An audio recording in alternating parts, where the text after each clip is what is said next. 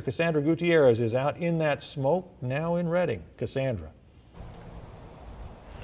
Yeah, Mike, you can see the air quality is much better than what we saw just yesterday, but still this plume of smoke and these hazy conditions are still very unhealthy, especially for those sensitive groups. Now, I was out today and spoke to several community members who tell me they have been avoiding going outdoors to avoid the healthy air. Many say they only go out for necessities such as groceries or doctor's appointments. Several were wearing masks to help protect them from inhaling the smoke, but everyone agreed on one thing: the air is not the one you want to be out in.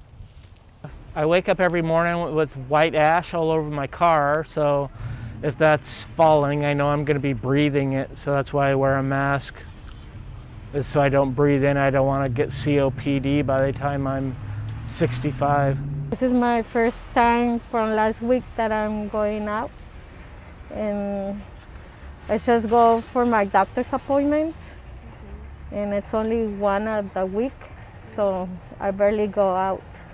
Yeah, and today I'm wearing 2 masks.